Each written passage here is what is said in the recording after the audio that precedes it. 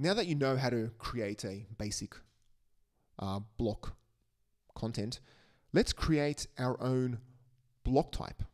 So what we'll do now is create a block type called promo, and we'll add a single field to it. We'll add a promo link to it.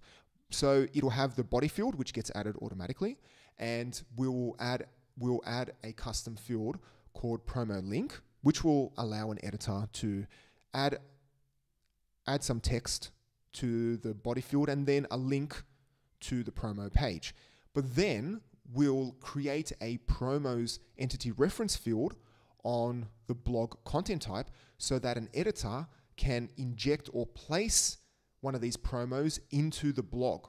And this is where blocks really become very powerful, where you can have one copy of the promo, but add it to multiple places. So if you have to change it, you just go change it from the custom block library, and then the change appears everywhere. So the first thing we need to do is create our promo block type. So just go to Structure, Block Layout, Custom Block Library, and click on Block Types. Click, click, click. Did I click on it? Yeah. And then just click on Add Custom Block Type. We'll call this Promo, used for promos. And I'll try and do this quickly because I know this video is probably will be a long video. Click on Save. And then if you click on Manage Fields, you'll see that, yep, the body field gets added. Great. But let's just add in our promo link field. Under General, click on Link. And let's just call this promo link. And leave the number of values to 1. That's fine. And if you scroll down, make the text required so that you can have like a download now or free download. You know what the internet marketers love to add. Okay, so we've added in the link. Now let's fix up the widget. Everything looks fine. Yeah, we'll just leave that as is.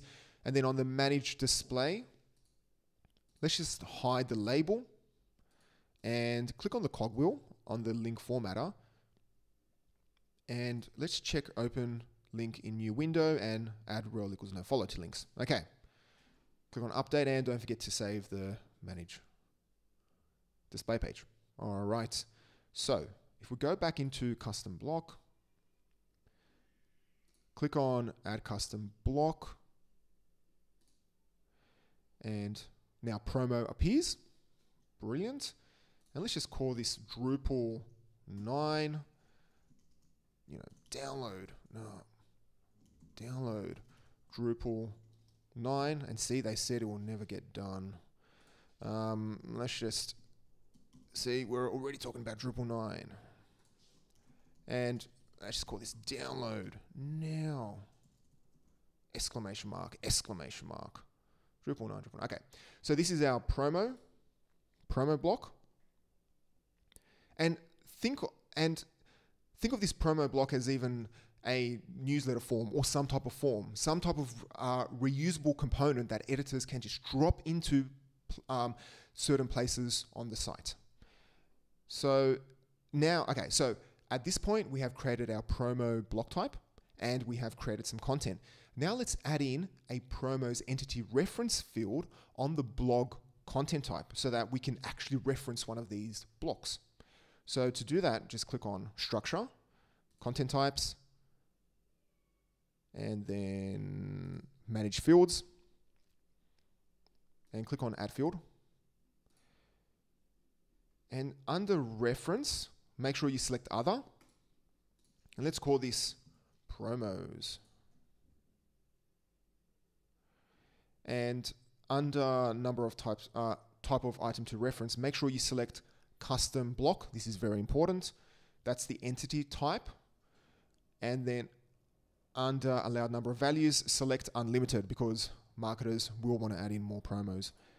All right. Scroll down and just select Promo under Bundles from the reference type. This means that only promo block types will appear in the autocomplete. So if you end up having hundreds and hundreds of blocks, make sure you select the bundle, or it'll be difficult for an editor to select the right block. So then just click on Save Settings, and let's go to the Manage Form Display. We'll just leave this as is. Let's just place it below tags, then click on Save. And then on the Manage Display, so this is how it'll be rendered on the actual blog page. Move it right to the top. Remove the label so that the label is hidden. Now, under Format, make sure you select Rendered Entity. This means that the actual promo will get rendered, whereas label will just print out the label of the block, which is Drupal 9 promo, which is useless. So just select Rendered Entity, and if you click on the cogwheel, just leave this as is, and then just click on Save. Okay, now I think I've got everything sorted out now. All right, now go to Content. I'm just checking my list here. Yes, I think I have everything. And let's go into a blog, and if we edit it and search for Drupal 9, click on Save and Published, it should appear. Here you go. Awesome. It should appear above the content as a block. And if you click on the download now, it takes you straight to the Drupal site.